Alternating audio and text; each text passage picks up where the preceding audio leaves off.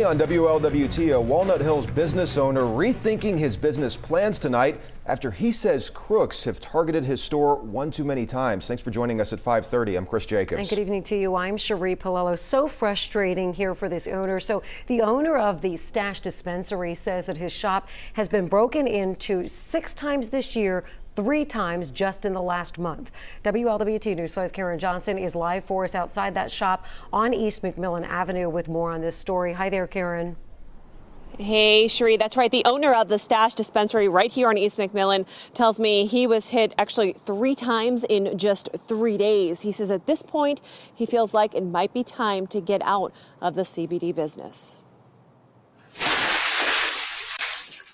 A break-in at the Stash dispensary caught on camera.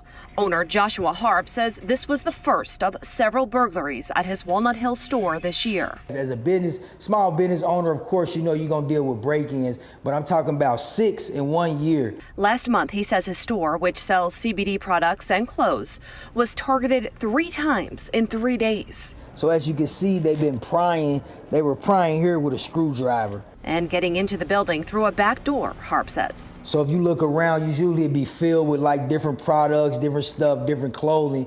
So the thieves decided to break in the back of our buildings and rob our storage unit. Once inside, Harp says they went down the stairs and busted through the door to the room where he stored all of his CBD products and clothes from his clothing line.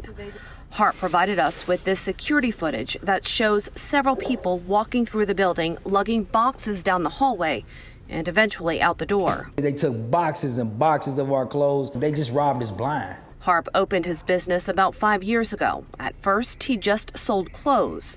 He says he never had any problems until he started selling CBD products. It wasn't like this till we decided to go into CBD though. You know what I'm saying? So it was like once we decided to bring in the cannabis, it was like uptick, uptick, uptick, uptick, uptick.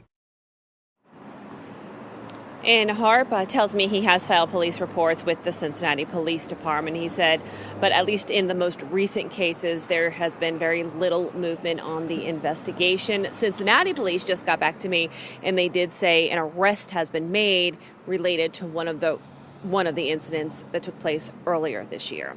Reporting live tonight in Walnut Hills, Karen Johnson, WLWT News 5. Karen, any idea if all of these break-ins are connected or maybe the same group of people?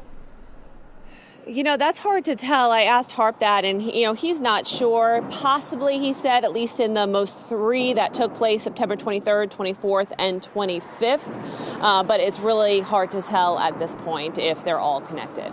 All right, Karen Johnson live for us in Walnut Hills. Hopefully police can solve this one soon. Karen, thanks so much.